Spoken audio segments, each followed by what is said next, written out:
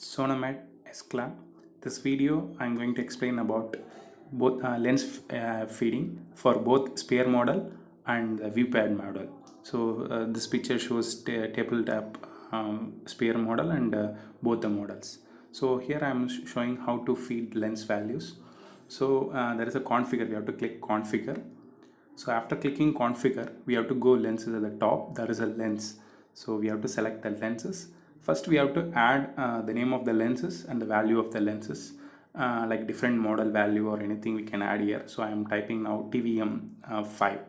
So TVM I'm feeding here. So any lenses you want to feed, new lenses we can add over here, or else permanently there is a lens details will already added.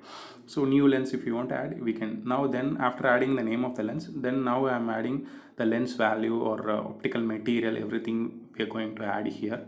Now I am adding TVM now. Here I am selecting PMMA.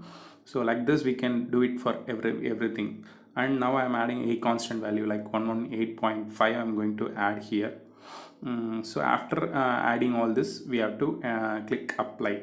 So then only it will feed. So this is the first step to add lenses. There is a two-step need to do for adding lenses.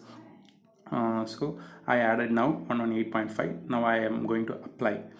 After applying this thing, so we have to go back to the lens again. There is a we have to go configure MD examiner, we have to go, then there is a lens downside, we have to select that one. Here we have to add that TVM5, then only it will store in the constraint on the examiner. A different examiner we can have around so many examiners, MD examiners we can add. So different doctor's name or different user names we can feed it over here. So I am selecting now that same lenses and we have to add.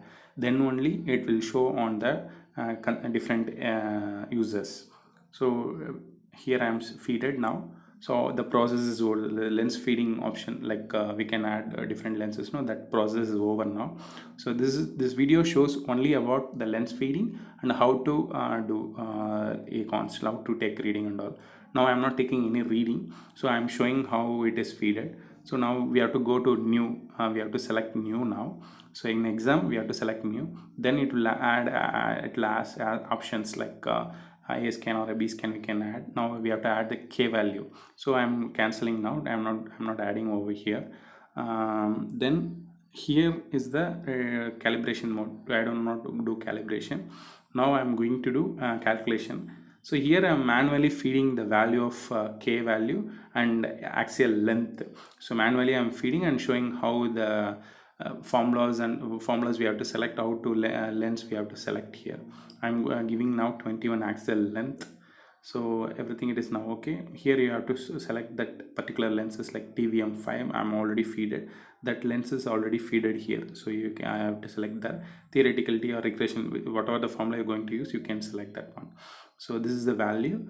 So next video I will show how to take reading for a scan. So different lenses we can select here.